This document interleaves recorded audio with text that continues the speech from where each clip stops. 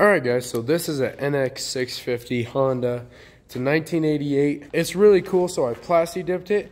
And then if you go closer, that's wearing out on me. So this, I mean, it used to look a lot greener and cooler, but over the past couple years, it got pretty dirty. I am doing one last, I guess not one last, but this is so close to finishing up my NX650 project. And I'm really excited. So right now I'm just plasti dipping everything again. So I did this back when I first got it, back in 2015 or 16. And I mean, it's held up over the years, kind of. I'm just going back over everything, and then I'm gonna switch some things around, just making everything look more refined and better. And like I said, I'm trying to be more thorough this time. And also with this, like last time I did a terrible job, and it's looking like I'm about to do a terrible job again, but I'm hoping I can save it and everything will be all right with that. This was actually in good condition as is. I just cleaned it off and I've added a couple more layers and it's looking really good. I'm gonna have to come back sometime and do all this over again. You can't really tell, but right here is where the plasti dip ends, and then right here is where the old paint begins. So I'm gonna have to plasti dip over that paint and then over the plasti dip layer. I'm gonna have to go over this again, which honestly this one kind of the same thing, doesn't look terrible, but I'm gonna redo it. This, yeah, I got into the really old paint, it looks like. So yeah, I'm gonna have to re-go over all that. Once again, the other side of the exhaust. And then I think that's about it. I got these smoked out. These have been smoked out, but I mean, I'm keeping them that way because it looks really good.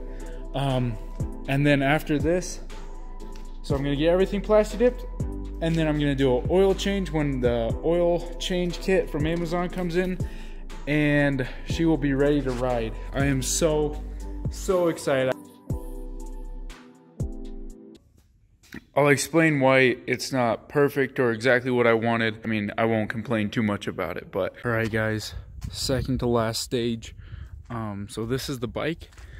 So here's why I don't like what I did. So with plasti dip, so like I said, I had done this back in like 2015, and so I wasn't able to get everything up. And you'll see like right there, or like even up there, you can see it just bubbles out more. And the same goes for this side too. Right there, yeah, you can see that line right there. So I thought maybe I could, you know, make it like fade into each other almost, but that didn't happen. So I mean, it still looks better. It's way cleaner than it was, way better.